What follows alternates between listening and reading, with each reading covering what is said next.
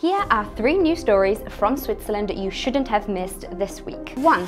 YouTube removed an electoral video by the right-wing Swiss People's Party, saying it violated copyright. Nile Rodgers condemned a party for allegedly using the melody of his track We Are Family.